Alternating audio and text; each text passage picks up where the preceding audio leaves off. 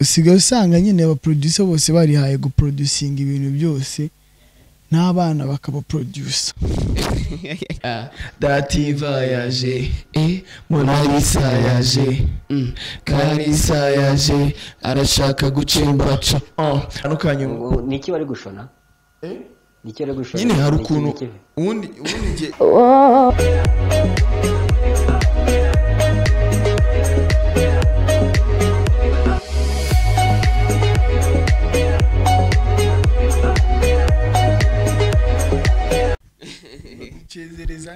bacezereza ngahe bandese batwere zamura kamikoro bakumve neza ducezereza ngahe wallahi ngamucezereza ngahe inshallah muranaceza se nta nubwo munaririmba turaceza ndaki ceza ko akunda usanga umuntu aceza nyine ngo ni wane ngo ni wane mugakora ba producer mugakora byose producer b'iki gihe se bafite n'ikibazo gikomeye cyane twibwire producer barihaye guproducinga ibintu byose zamura kamikoro ariko neza babyumva usigaye usanga nyine aba producer bose barihaye guproducinga ibintu byose n'abana bakaba producer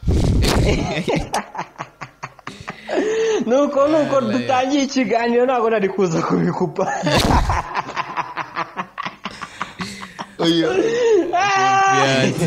aba producer abo ngabo ni ba Mazbeat cyangwa ni ba Genius Beat na Mazbeat ngo ukavuga ko ba producing gute ubwo ngubwo oya bihaye guproduce abana b'iki gihe mama baza sibundi bro bundi ibintu mwihaye murabona muzabishobora se bakagusubiza ngo reka producing se ngo umugore occasion de produce mazi nibyo sorry Genius nibyo mungu seno n'ibintu ndamenye ibintu ari kuvuga bi producing ari ibitwe du producing imiziki man cyakoza wallahi I'm talking about music so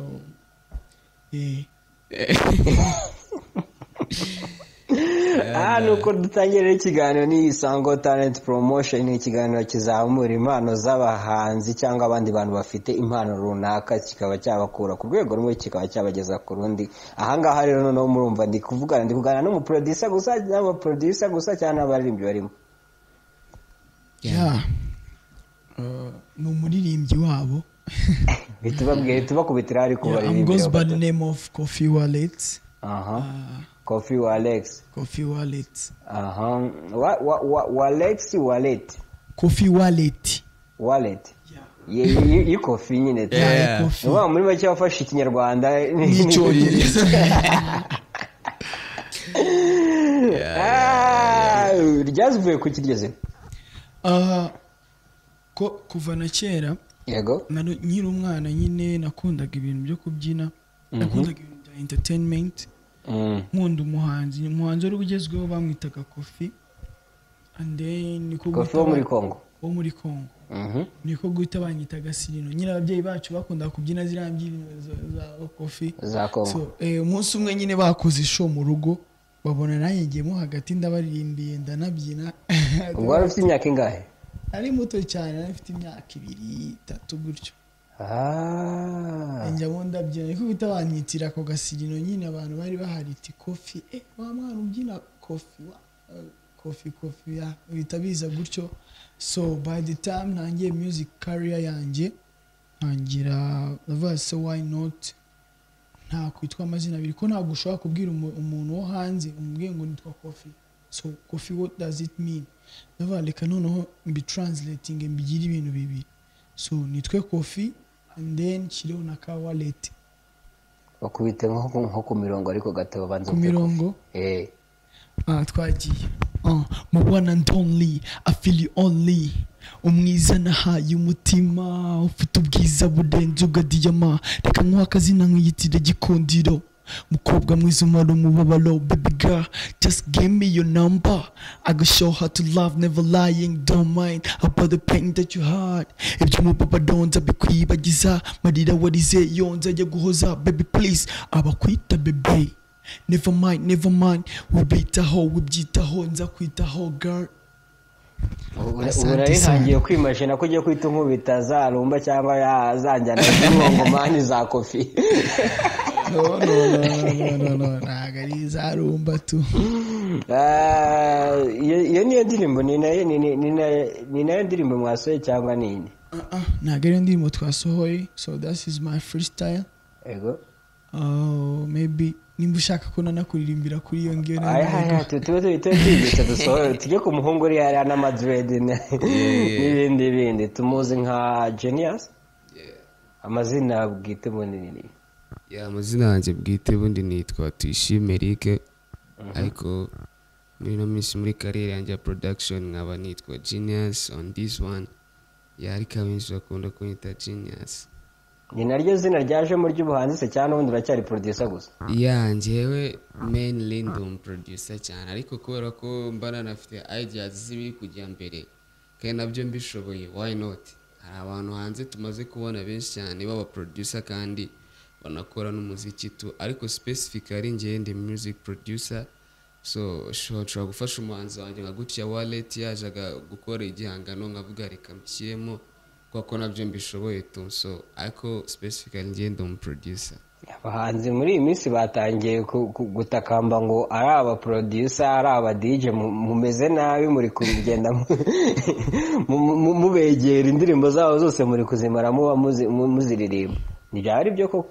Ntabwo ariko bimeze ahubwo icyari nuko abahanzi bacu ni place and movement cyashya tugira ngo nabo bagire. Urabona mu minsi yashize ari ukuntu abahanzi bari basigaye ubona batari kumva neza ibintu byo gukora umuziki kwa ko bumva ko ari bo bonyine bari intended kubikora, ariko bavuga ati reka tubahumure. Ndabaye no reka tubereka akoro no hantu byagiye binava nekereza ari ukuntu abantu benshi bavuga ngo umuntu mu producer ngo abenshi ngo nta n'ubwimbi byo kuririmba ngo baba bizi ibiki n'ibiki. So turabaye gadu proving kimwe n'abandi ba producers bagenda babikora, ariko ntago ari mu rwego rwo kugira ngo tubangamire abahanzi, ahubwo no kugira ngo natwe tugaragaza imbaraga zacu no muri kwa gukora n'umuziki. Nkeka aba producer nk'aba Pastor P bagiye bagera aha ngaha banyura mu isango bakaba basaba kuba baririmba gatavuga ntago nabikora ngewe akazi kanya no gucuranga gusa. Uho niyo motivation yabigoye kujya uvuga ngo ushobora no kuba naririmba ngewe? Okay, ubundi music kuri ngewe ni ibintu byinshi cyane muri rusange.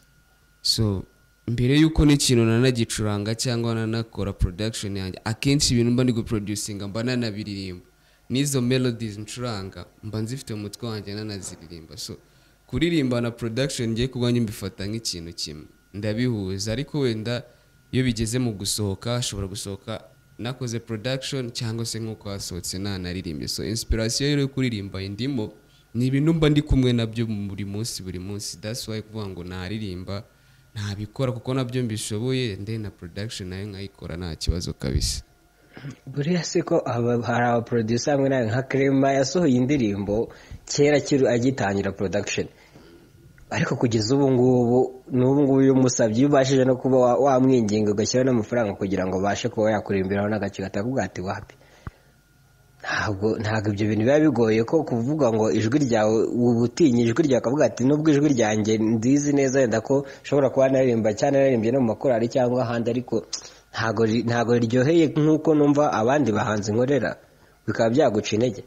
So nyine buri muntu wese ikintu cya mbere navuga aba afite spirit ziwe tu. Hari n'ababa babishoboye ariko akumva ko adashaka kuba abantu babona ubwo bushobozi afite, sibyo?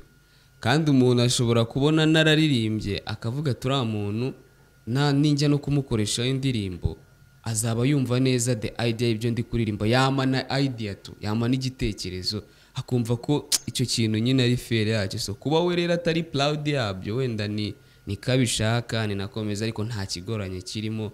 Kandi umuproducer wese nekereza ko wa producing idea yo kuririmba abayifiteho tu nubwo baba batabigaragaza. Bumvisha no kuriryoshwa ariko bumve aho rimeze neza. Bajyaga freestyle kihuse. So rega gukubitaga freestyle n'ubundi ku ndirimbo twasohoye naribi. Barashaka Gucemba, aba bana bakunda Gucemba n'iki mutumva, barashaka Gucemba, bani inzoga abana kunda gucemba n'iki mutumva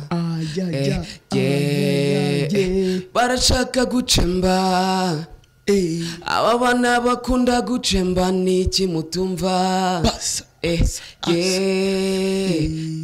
dativa yaje monalisa yaje Kalisa yaje barashaka gucemba cemba dativa yaje monalisa yaje Kalisa yaje barashaka gucemba cemba barashaka gucemba cemba Koffi tugira ariko umwongerero twagiye ngenda agira ati uyu munsi ndacemba dativa wineri femba urunica mu bwonko nka demba ngacomeka wonosa nka hemba zana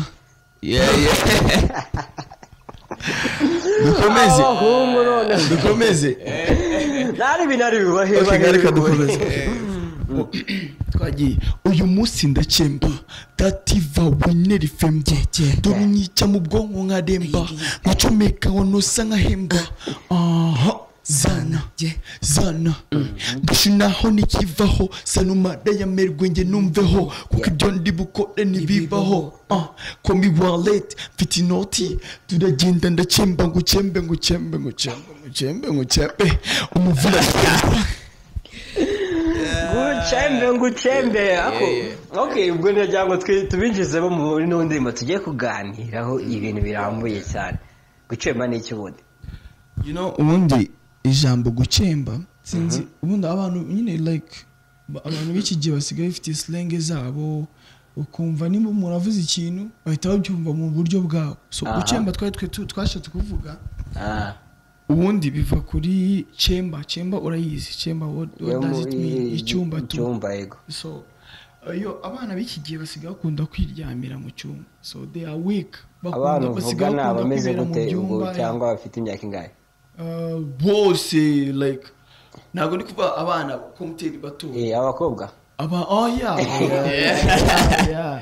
ndi kuvuga nyine muri rusange like urubyiruko rwinshi basigaye bikundira kwibera mu byumba bari ku ma internet urumva ibintu byose nyine ku ma social media cyangwa sometimes biryamiye so bakunda nyine kujya mu cyumba bakaryama so niyo kintu twashatse gusanisha no kujya mu cyumba ukaryama maybe cyangwa se ugasinzira ukakora ibyo ushaka ariko uri mu cyumba so means kujya nyine muri chemba nicyo kintu twashatse kuvuga so ubwo iyo ugiye mu cyumba ugiye gucemba ugiye muri chemba nyine kuryama ntabwo bavuga ngo ngiye muri chemba twashatse kuvuga ngo kujya tuvuge ngo ngiye kuryama no aho turavuga ati agiye gucemba nyine uri kubivuga udashaka kureba muri kamera nibyo bintu byanjye twabishakiye inshinga wambere neto mwana gato maso turi burebe neza ibyo ubundi twabishakiye inshinga mwashakiye inshinga zo gucemba mukahita muvuga ko na dativa yaje ashaka gucemba nyine ashaka kwiryamira igishego kiranga ntabwo ari igishego ubwo dativa nashaka gucemba aracemba mu yihe cemba yande muri mwebwe nyine we afite icyumba cyo ashaka kwigiramo akaryama nyine akabyimenyera muri make nari nkeka ko uri kuvuga ko yaje ashaka gucemba ubwo nyine yaje arashaka kujya kwiryama ni wowe waririmbye umurongo cyangwa ni genius ubwo tuvuye ko dativa yaje kwa genius ashaka kuruhuka muri make yaje kwa genius nyuma byagenze gute Jenny yararuhutse rwose haza ariryamira araruhuka yaraje ariryamira araruhuka cyangwa mwararuhutse yariruhutse bamfura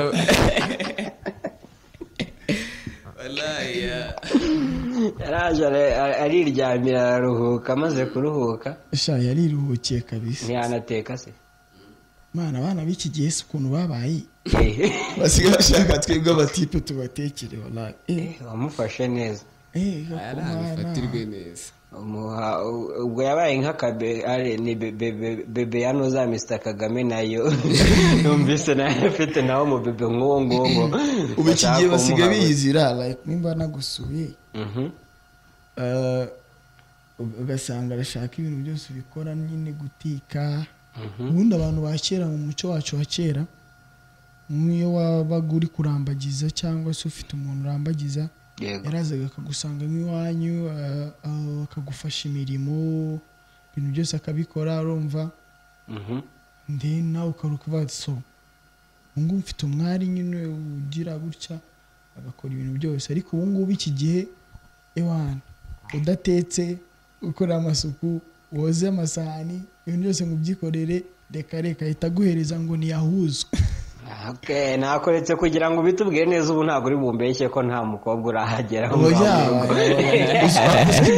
kuko ubuzima nibwo oya n'ubuzima busanzwe nko ku myaka sinzenda nimba wayivuga ariko imyaka ufite ikwemera kuba umuntu yagusura ndacyari muto pe muto no ku myaka ingahe nta mukobwa uransura ntakiri muto ibyo se ukabimenya gute ibyo ukabimenya gute ukamenya gute ukuntu uwo mukobwa ashobora kuza ntumutekere n'umugire gute byose ibyo ni ibiganiro nagiranye n'abantu ko aba genius cyangwa ba mesbide naye ndi umunyamakuru nkunda kugenda nibariza utuntu twinshi kugira ngo menye burya kubaza bitera kumenya ni mu mavi tujye muri ubwo buzima gato ko none nabwo mwaririmbyemo ubona ubundi biterwa n'iki kuba umukobwa wa kera yari ameze gutyo noneho muri no minsi akaba asigaye kera yari umukobwa ushobora kuba yaza agakora isuku akita ku rugo rwose ubu ngubu akaba asigaza ashaka kwiryamira gusa ubona biterwa n'iki ntari bikofi banze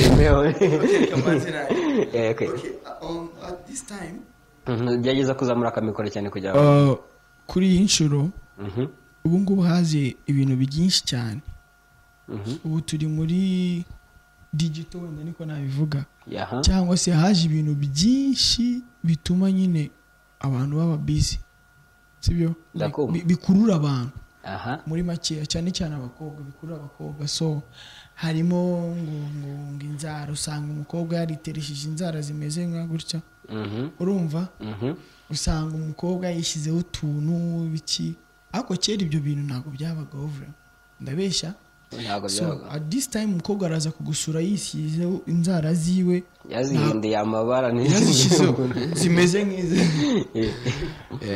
zimeze nk'iza kagoma urumva usange umukobwa nyine uramubwira ati nkora kano inzara zanjye zangirike mani kareka agahita akubwira ya magambo akunda kuvuga mani twibwire jena avuga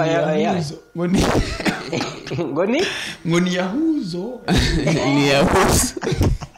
bishatse kuvuga iki urumva ntabwo uri bubwire umukobwa ati wallahi mbabura muri amasuku agaplante ke yashyizeho gahite kajyamo ivumbi kareka ariko kera yabaga yifitiye ikintu bita isunzu yiwe urumva anytime gukubitamo agasokozo gutya sibyo akaza agakora akazi avuga ari proud y'ibyo akora urumva yitanga nta kibazo afite urumva nta n'ibyo ngibyo ngo byayahuzo yaba akareka ngo byawane ngiki ngo reka izo terime nta nubwo twari tuzizi twebwe reka yahuzo genius ahinda keka arayizi cyane kukurusha kuko isi unamubaza neza ibyo bintu se twebwe rero turacyari bato turabimenya imyaka ndabizi neza ntabwo mwayimbwira nyibabajije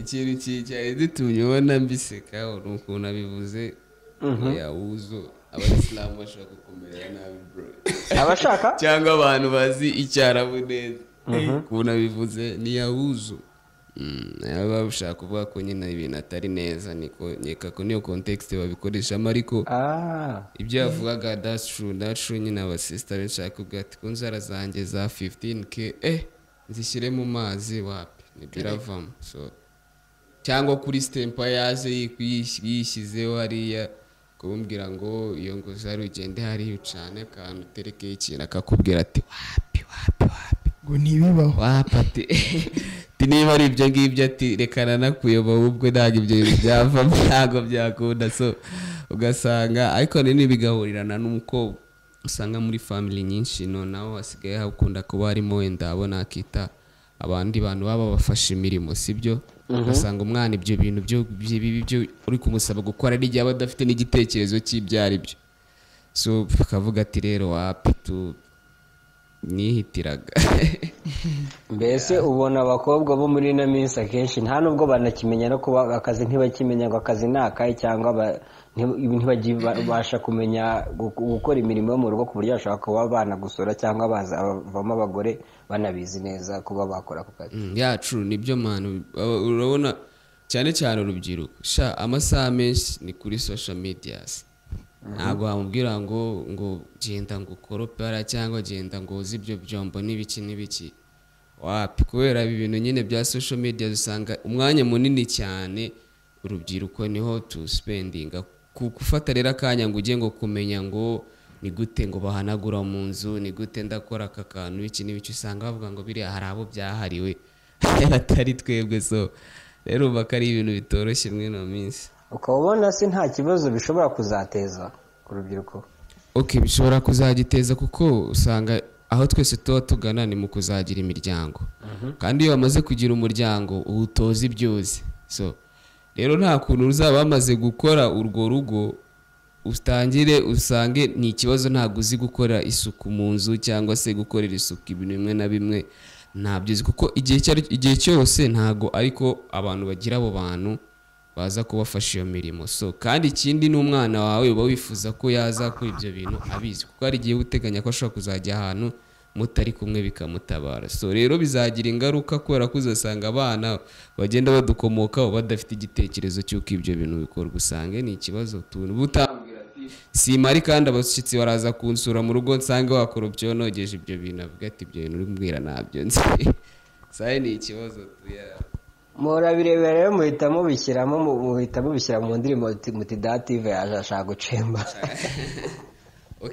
nicyo hanini cyane twashaka kuvuga kuko ari ibintu ubona nyine ukabona birimo imbaraga nkeya nyine ibyo bintu ukabona umuntu araje kugusura asanze n'ibintu binasa nabi ariko ukabona arashaka kwifatira akanya yibereye kuri chat mu cyumba se ibiki ntabwo ashaka no kwiteza kuri situwasiyo iri kugendera aho ngaho so mu rwego rwo kubigira melodike rero no kubiririmba birangira bivuyemo iyo nshinga yitwa gucemba ubundi ni inshinga nyine ariyo si gu nako ariko hariho na cemba nyine y'icyumba mu rubyiruko se ruri kuyifatamo mu yindi sanse noneho ababwira iki cyangwa abagiriye inama muri makeya inama twabagira ntabwo twari dushatse kuvuga nyine ibyo bo bari gutekereza right now icyo twari dushatse ariko se urabyumva basi ibyo bari gutekereza ujya ibyo bintu byo kubyumva ntabwo mbyumva neza impamvu nabyumva ni uko nyine numva ntabwo mbyumva kimwe nabo wenda bamwe na bamwe bajya bambaza ngo se ntabwo byumva kimwe nabo ariko nyine ubwo urabyumva nicyo dushaka byumva kwanjye nka sanse twashatse kubaha for example yego ngiye nashatse kubabwira ati like ibintu byo kujya mu byumba mu bireke urumva hanyuma umukore niyo nama nababwira nagira inama kabisa yo kujya ibintu nyine byo kwiyumvamo ubunebwe bakabiparika hanyuma nyine bagafata ingamba zo gukora ibintu byo kujya muri za cemba n'iki indirimbo niyo yanditse se ubundi ninde wanditse lyrics main idea ni genius iracyamujyaho tu ariko nyine kwandika yanditse nyine nanjye mpari and then kuko niwe unsapotinga muri music career ni manager no mvuge ngo ni manager zamaneza mikoro tukomeze ubanza birenze no kuba manager pe kuko like n'umuntu twakuranye he supported me kuko yambonyemo impano ko nshobora kuririmba nkabishobora Genius na Masbeat nibo bantu bakunda kumfasha nyine mu bintu bya music career cyane. Abantu bakaritsiye mbese. Yeah, hari n'undi nawe bamwita Gerard Kingsley. Niwe wakoze zino ndirimbo, akora ama video menshi, ni videographer. Yego. Turafatanyije nyine gutya twese cyane cyane, gusa main idea y'iki izi ide turi kugira ubiri inyuma ni badirama. Ntabwo ari badirama, hajya badirama no wahera ni Genius. Ni ka kantu kari karafashe cyane ku buryo bugiye badirama rero umuntu ubiri inyuma cyane ni Genius, ni ukomeza kumpushinga nanjye nkumva yuko icyo kintu kigomba gukora. So niyo ndirimbo niyo yanditse arambwira, so ushizemo ino ide gutya byaba ari sawa, kuko ubu iki gihe nyine hari amagambo dukoresha kugira ngo dukurure abantu, ariko mu by'ukuri ayo magambo bo bayafata uko bashaka, ariko nanone bikadufasha kugira ute kubisobanukirwa no gutanga inama. tukashyiramo kakano k'inama mari birangiza kukwanjye. Junior, lyrics zino ndirimbo kujya kubyandika ntibyakugoye?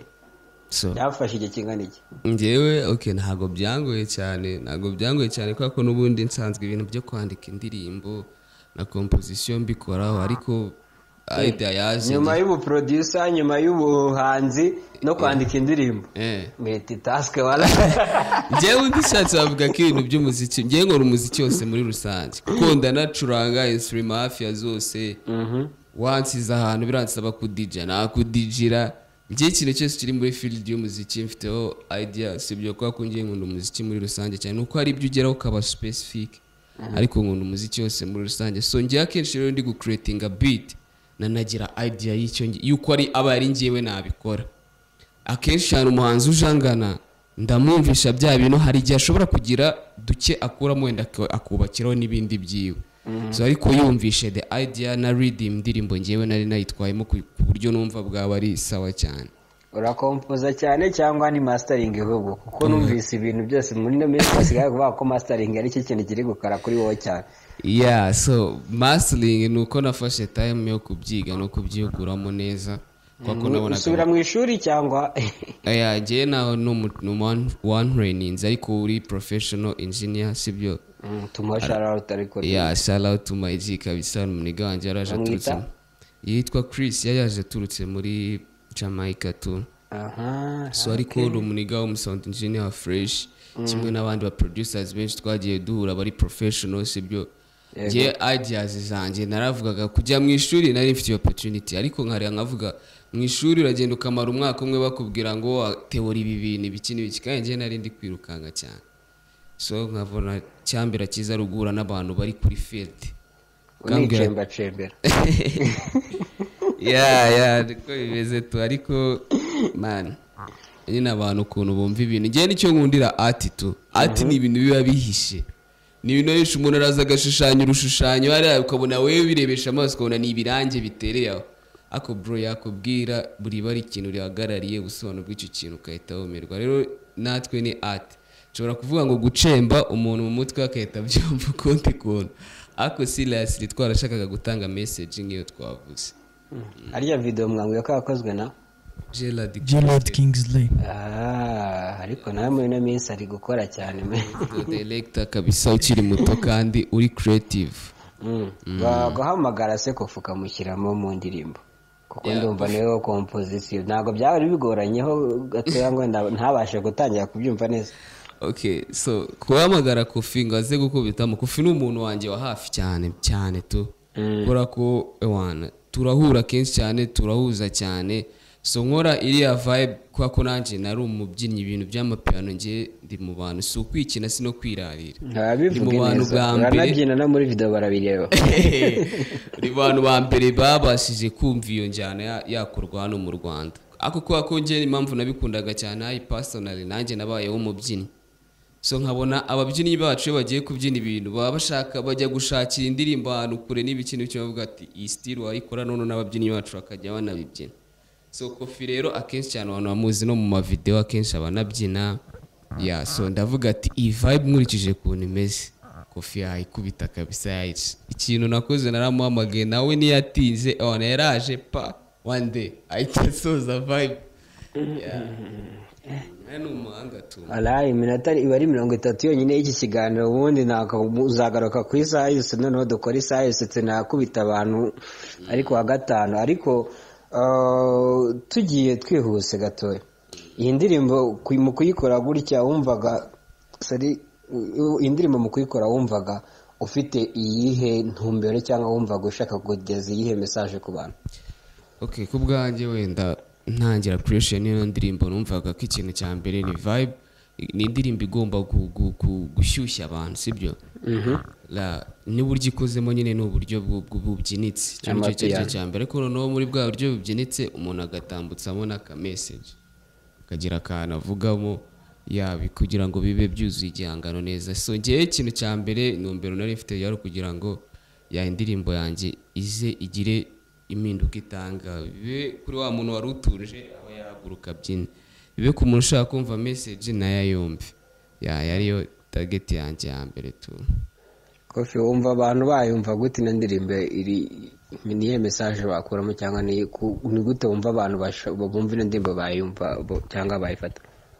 Nkanjye ubundi no ndirimbo no kujya muri stu kwa Genius numvaga already tugiye kuyikora kujya mu rwego rwo gususurutsa abantu, kuko n'abantu ubu ngubu bari kuyumva bambwira ati man niyo yaba yicaye ahita avuga ati ino ndirimbo bro, ino ndirimbo kabisa irakoretse ntabwo iri weak, nyine akayumva wumva imushimishije. So twayikoze mu rwego rwo gushimisha abantu, so we want some people to enjoy, urumva, gushimisha abantu tubinyujije muri music yacu, na message muri makeya nyine nkuko twayikubwiye. Nicyo kintu twari tugamije cyane cyane. Okay. Yakozwe na ni Genius cyangwa Mazbeat nawe nka Okay. Mu gutangira foundation nakoranyeho na Mazbeat, ndi gukora beat, urumva uyu producer. Shout out to my man. Shout out to my G Mazbeat. Yahinduye look nawe. My G Mazbeat Veni studio yacu ya Nganzo Record naira dusupportinga. So bayita studio yitwa Nganzo Record. Nganzo Record ikorera nahe? Ikorera hano Nyamirambo hafi na Bank Populaire. Yani studio professional imeze neza. Ntago ari iriya Traxler cyangwa yindi izina noneho. Traxler nawe araza kubakorera ako nyiri izina studio se muri rusange yitwa Nganzo Record. Kuko izina twari tuzi ya Traxler, kuko Traxler music kuko nkeka ko niho yakorewe indirimbo z'abahanzi bagera muri 3 batsinze mu irushanwa rya Isango Talent Promotion. Kino kiganiro rya kigira abahanzi bagakora competition, baje kuza rero gukora indirimbo nyango Traxler n'umuntu wacu cyane nawe barimo ahangaha tunamushimira cyane, yanemere by the way n'undi ndirimbo nayo izasohoka vuba. Ubwo izina ryarahindutse ryaje kuza kuva ku The Traxler Music riba Inganzo. Ryabaye Inganzo Record. Irimo abaproducer batatu. Abaproducer batatu harimo njyewe Mazbeat na Traxler. Turaza tubasure twongere turebe no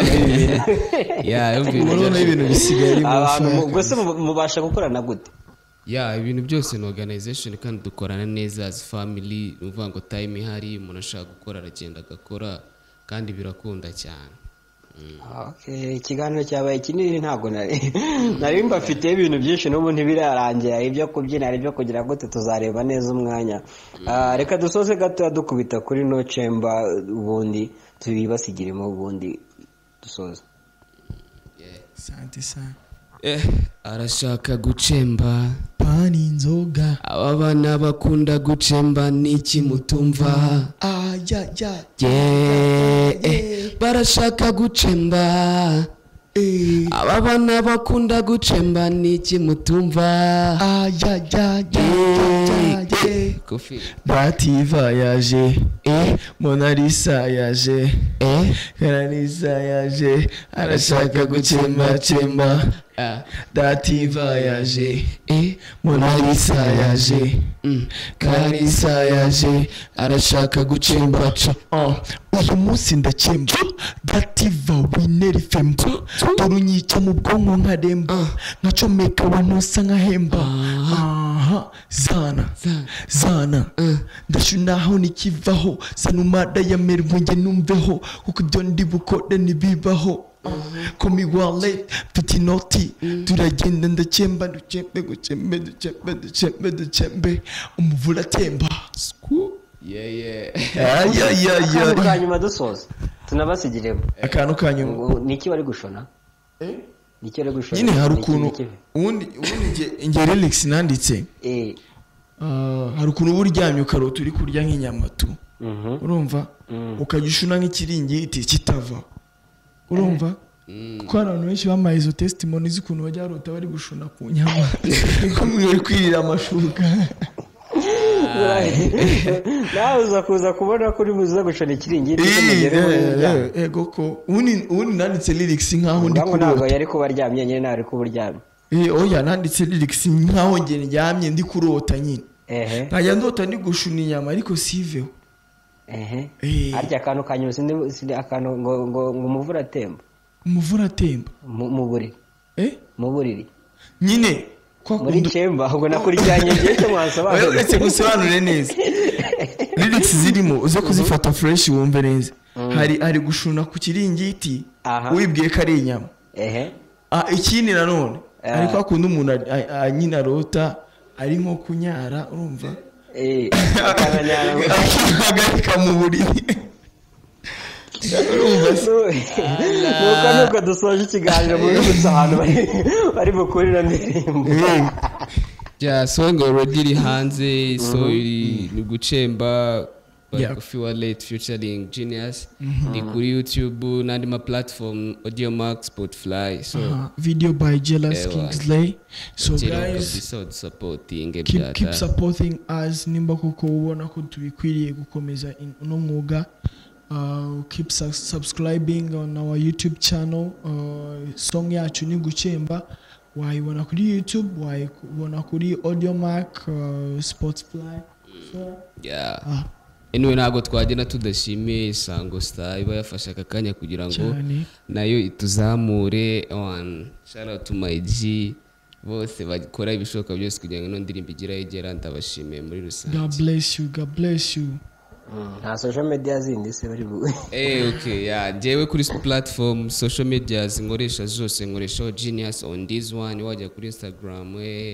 hose wambona on Genius on this one even me nitwa KOFFI WALLET hose nyine wajya even YouTube cyangwa se Instagram TikTok Facebook hose nkoresha KOFFI WALLET. Katubashimire kandi muzagaruke nisangwa ni murakoze anytime muzaduhamagara turahari. Murakoze cyane. Keep watching.